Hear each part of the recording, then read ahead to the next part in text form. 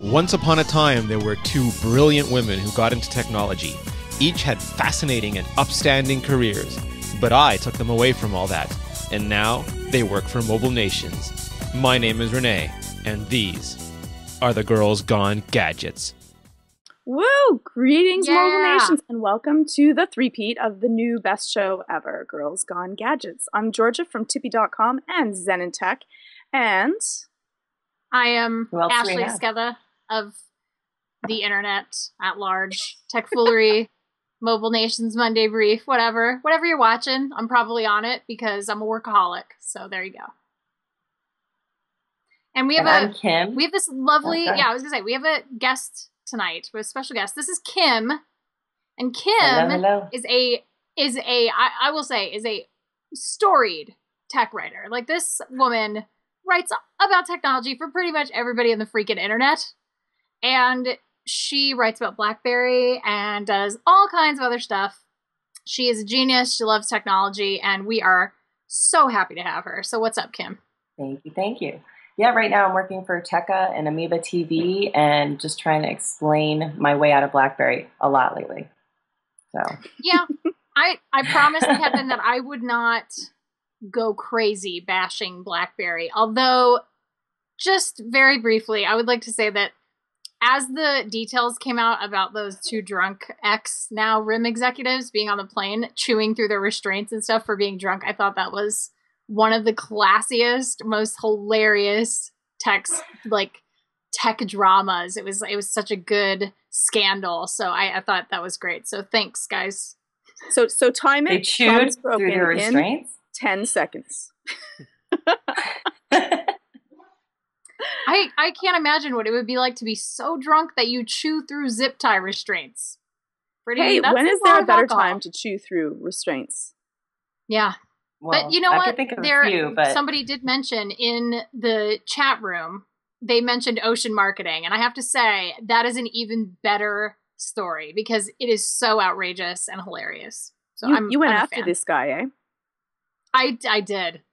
Well, I think it was him. Probably not. There were a bunch of fake accounts that sprung up after the whole thing broke on Penny Arcade. And so I don't know if I was really talking to him or if it was some fake account where somebody was just being really combative with a bunch of people, but it was hilarious nonetheless. Hey, I just love the fact that you went after him. And Well, he ran. called me What could be better than that? You know what? This is a really interesting. I'm curious as to what you guys think. So, somebody posed this question on Twitter after the guy or his alleged account called me sugar tits. someone just called you sugar tits again. Just so you know. Right. So, they probably read the tweets, which is why they said that. So, my question to everybody yesterday on Twitter was, how does one, because it's really close. It does walk. What happened? Why were you it after walks- him in the first place?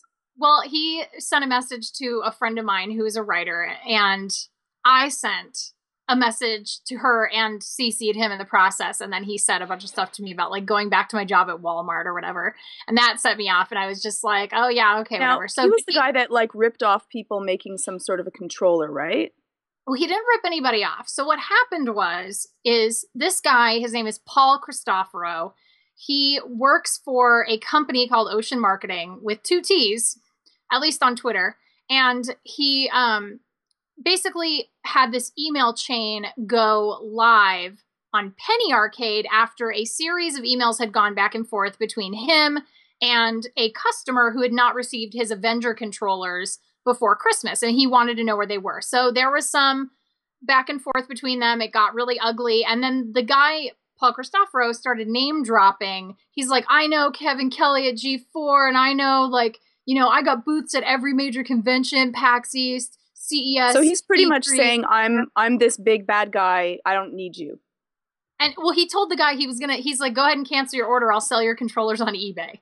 So anyway, at that point, the guy who was writing the emails CC'd all of the editor-in-chiefs of Penny Arcade, Destructoid, Kotaku, like all these things. And Mike from Penny Arcade, of Mike and Gabe, the founders of Penny Arcade, took a shine to this email and basically told Paul Cristoforo, you will never have a booth at PAX. Like, if you have had one before, like, you will never have one again. And so that ended up snowballing out of control because Mike put up the post on Penny Arcade on the blog, and this guy basically lost his job, and he's had like all kinds of bad things happen to him, and really he's just a douche. So, but yeah, it's been a very fortuitous, and it's really, stories like that are a blessing. Because I just love seeing people like basically step all over themselves and shoot themselves in the foot. It's just so unprofessional and hilarious. Yeah, well, he implied he had mob connections as well. I think he said he knew the mayor of Boston, which, God, it was really hilarious. So, okay. Super entitled Christmas complainers. I love this story. I really do. So this, I saw this tweet. Is it just the cars and the iPhones? Is that like the only thing that they talk about in this article? Basically, they're upset that they didn't get a car or an iPhone.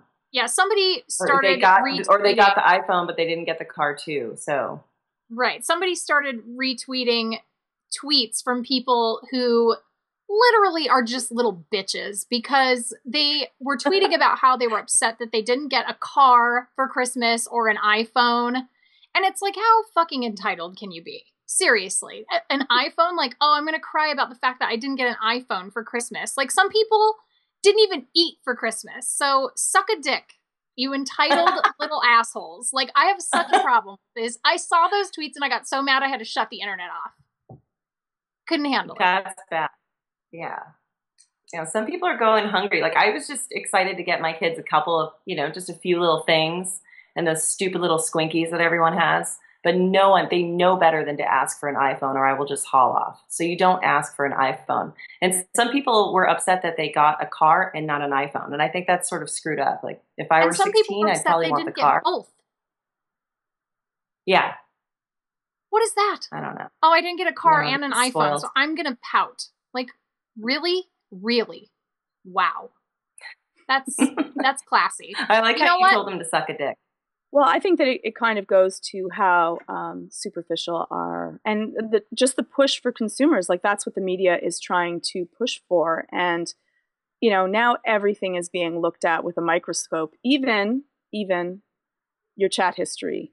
And unfortunately, one of our, one of the great tech people that knows all the know about tech got caught with his Google log up and got caught in a little bit of hot water, and that was Leo Laporte.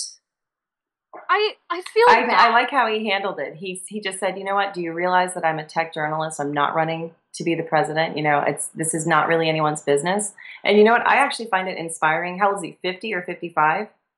Yeah, good on you, Leo. Yeah, like he's still hot for someone. He's still really into it, and what he actually said was actually kind of romantic and cool and really hot at the same time and sexy. And I don't find him sexy, okay? Don't put me down for that. But he actually still is able to really, get excited. And he's 55. It was a chat that was up. So what was happening is he was doing his show, and for one of the scenes in his show, he showed a screen cap of his computer, and it had his chat history there. And it was on for only a little bit of time. Now people, as jumped on it. Oh, they loved it.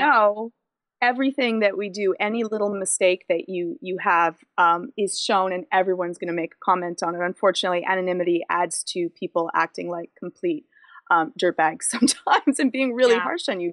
So they ended up tweeting it out, and it was there. He didn't know about it, and of course, this is a private moment between himself, and he's quite out there and open and very open about things. But he's kept his personal history very private, and people are like, well, is he married? What's happening? Was he cheating? Has he just been caught cheating? And he said, listen, I'm separated. My wife is happy. This is not something that I'm doing wrong. I'm an adult. And he had pretty much said in the chat, it was, I'm naked right now. The door is open. I adore you. Awesome. I can still remember. Well, she had said to him that she was naked in bed, right? And she was waiting for him.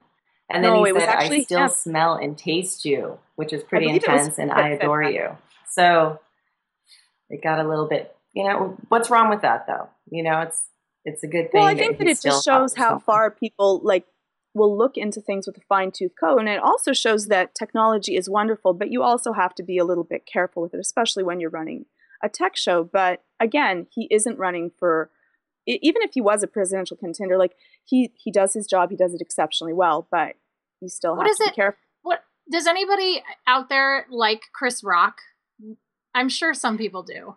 But I do. At the end of the day, Chris Rock has this bit where he talks about Bill Clinton getting a blowjob, and he's not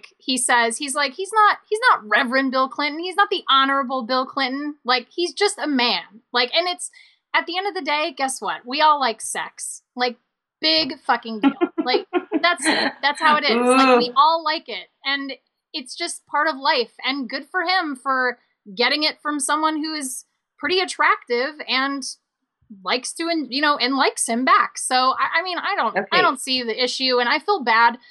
I feel bad because obviously that's very private to him, and you don't tend to want those things leaked out. But you know what? I wouldn't even consider Leo Laporte a journalist. I consider him a tech personality. I consider him somebody in tech who's very involved with it, who has an opinion. And I don't think he dealt with it classily. Yeah, and I agree with that. Eric Sham 2003 says, "We're human, nobody's angels." Agree. Like, I think Leo Laporte is a human being just like everybody else. Leo Laporte is a tech celebrity, and he happens to like sex like every other person on this earth. So, I don't know. I don't. It's not a big deal, yeah. Yeah, I wish people wouldn't make it such a big deal. My app is a game, and it is called Sin or Win. And why it is is that super so cool. You, Ashley? I love that. It's really cute. It was my game of the week last week on G4. And basically, it's a very simple game, but it's done very well. The art is really cute. It reminds me of Grim Fandango. And it's one screen, and you have two Grim Reaper twins on each side of a fiery pit. And then little cavemen jump out, and you can fling them into a cloud, or you can chuck them into the fiery pit of death. And as you go, as the pit fills up, the game will end once the pit fills up. And you can unfill up the pit by having things like dragons fly into the screen. It's super, super cool. And I love it very dearly. I'm having a blast with it. And, but really, I have to say, I couldn't pick a good app the last couple weeks because I have been playing Star Wars The Old Republic, and I've really literally barely touched my iPad unless it was a necessity. Okay, cool. Well, I have a game as well. Mine was Mystery Case Files Dire Grove, which is a game in which you take a look on screen and you pick up items, and then you try to use those items to solve puzzles and different cases. And it has live action video and different kind of, things that you have to remember from different places. And you walk around and you try to solve the mystery. Now, I actually really enjoyed the game. The things that I liked about it is that it found ways around the stressful parts of these type of games. So if there was a puzzle that was too difficult or you needed a hint, it had a walkthrough in the game. So you could cheat, take a peek, and then go back to playing the game. So I really enjoyed it. My one huge pet peeve with this game, which I just finished, was that the ending, now I won't say what the ending is for those that might be playing it. Yeah, don't spoil me. Don't spoil. Was horrifically lame. Like, it was just horrifically lame. Aww. You get involved in a game, and I'm not expecting some sort of a Metroid-like epic ending. Like, Metroid 2 was probably one of my favorite endings. I might have cried. I know, I'm a little pathetic, but anyways. Yeah, really, I'm serious about that. I love that. But thank you.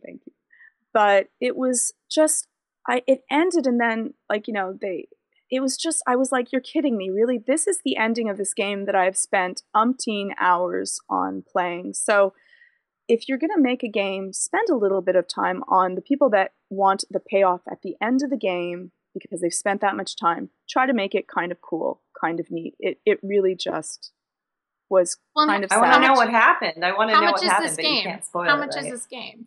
Oh, I think it's like $4. It's nothing. It's not expensive, but again, it's on the iPad. But here's the thing: if you're spending $4 on an iPad game, it better have a good ending, or it better have a decent story. If it portends to have a story, like if it's saying, "Hey, we've got a story and we're doing this mystery case," like it better have an ending. Seems like and the a game that needs itself an ending. was so involved that you would think that they would have spent a little time on the ending. And Kim, I won't say what the ending is, but I guess for all of the series, they end up showing this little, like, you know, badge thing, like, you know, ooh, but you've earned this badge. And it was just so childish. I was like, you know, it's probably not 7 years old. It sounds like in that Christmas movie where the boy opens up, he finds out he needs to buy more Ovaltine. People in the chat room, what is the name of that movie? They're going to know right away. I have a white iPhone, by the way, Tech Junkie 79. Yeah, so finding out that there's just nothing Christmas. at the end, does it make it not worth it? You know, did you feel like it wasn't any fun playing it all the while? Looking back? That's a really good question. I can say that I actually enjoyed the game. It had little puzzles that were very fun to play. So I would So I would still play the game even though the ending, but don't expect something epic and fabulous at the end of this game. Okay, so I haven't had to use this app yet, but you never know what might happen. And it's I think this is an actually amazing called app. I'm Getting Arrested, which is a very important app. So it basically tells everyone on your contact list. This seems like a really good idea. A really good idea. You know what? People I really like this app already. That's hilarious. If you have this app on your phone, and it's really important if you're part of the, 99%, whoever the heck, like, can someone help me with who they are? Am I part of the 99%? I don't know. But Lindsay Lohan could put, or Lohan, however you want to say her name, she could use it. Andy Dick, he was just arrested for being belligerently drunk, quote, at a Marie Callender's of all places. Stop the whole show. Andy Dick Why? was Because I said arrested Andy for Dick? being belligerent? What? So anyway, this app will let your family know with the swipe of a button. And according to, let's see who we had here. According to one user, her name is Hannah. On October 28th, she was arrested in Florida, and she was, quote, able to use this app with cuffs on. That's really important to note. So you could be in the throes of an arrest. Zip-tied. So, Kim, what happens is that the app is just a one-button press, and it will send in a fraction of a second a message to all of your family members to let you know, listen, the cops have me. I don't need, I don't want to use up my one phone call right away. Get help, send the lawyers. That's right. Get bail. But I think it's far too easy to use. It's so easy to use that you could cry wolf. Which is bringing me to my accessories. Yes. Dun dun dun dun dun dun dun dun dun dun dun dun dun dun dun. She actually has a sky shark. I actually have an air swimmer. Now I'm going to move back my roar back a second because it's huge. This is the air swimmer, and you can get them on ThinkGeek, and they are much larger than I had thought that they would be. So I'm just going to try to put it into the camera here. They're immense. And the nice part is that you just fill them up with helium. It cost me $15 to fill them up with helium. They last for about, 2 weeks. I agree with Joseph Frawley. I would like to start a Macy's Day, my own Macy's Day parade in my house. It's huge. Air swimmers. It's huge. Multiple air swimmers just hanging around. Wait, how much does it cost? They're about $40, $50 for an air swimmer. And it's the tail. I'm just going to show you the tail because I can't show you the whole swimmer. But they float with helium inside of them. They're weighted down so that they float through the air exactly like they're swimming. And you just go like this. And the tail propels back and forth. And they're pretty cool, I have to say. They take a little bit more setup than I would have liked. They do not already come set up with all of their stickers. You actually have to take a good deal of dealing with it, but you bring them down to any party store, fill them up. Pretty cool tech and a lot of fun. That is really cute. Yes, so that was my, we got that in the holidays, so that was just awesome. I was so excited, and they are that much fun to use and simple. The remote is just back and forth. And if you want the head to tilt down, there's a weighting system. Now, I've swam my poor little guy away. But there's a weighting system that's ingenious, and it just makes the head go down, so then it gets propelled forward. So this system right here. Sorry, what is it, Georgia? What does it do again? This is the weighting system, which will make the head tilt downwards to lower itself. Sorry, I'm a child. All right, so my accessory is this really cool thing. It's this really neat thing that I have for iPad, and it's called iMain Go XP. It's really, really cool. It's like a speaker. It's a portable speaker that also acts as a protective case for your iPad. Really cool. It's a really nice soft plastic, and it feels good. It doesn't feel cheap or like it will break very easily, which is nice. And you put your iPad in there, and then you plug it into the auxiliary, and it runs on lithium-ion battery power, so you actually charge it, and it lasts quite a long time. And it's really, the sound quality is really good, like surprisingly good out of something that is a portable speaker system. And I really like mine. And so I actually took it around during the holidays to different family members' houses, and the speakers actually fold out like doors, like French doors, like double French doors. And so when you close it, it actually protects your iPad, which is really, really cool. And it's so nice. And I really love it. And I actually gave one to my cousin who has an iPad for Christmas. And it fits the original iPad or the iPad 2. So it's really, really nice. It's literally called the iTree. And it's an iPhone, iPod, iPad dock. And it's this huge ass tree. And you would go out in the woods in Austria with the developer KMKG, and you would pick the tree that you want. And they would cut this tree down with you there, right? Because we all have $15,000 to buy an iTree, don't we? Just kind of hanging around. And then you would put your phone in there after it's been outfitted with really awesome high output speakers. And it's just this giant log. I wish I had a picture because it doesn't even sound good. You have to have the photo of the iTree. So now, log. I love the log action in the chat room. So you go into the woods, you kill a tree, so that you do. Can then stick your. I have a green tech column. Go figure. Yes. You go out there and you kill a tree. I'm sorry. I know. And then you can it'll hook it up with like speaker system after. Like, what does this, like, you stick it in your front yard, or do you put it in your house? Where does this tree go? You would probably, I know, you stick it in your front yard. You could stick this giant log anywhere that you want. Where's Ashley?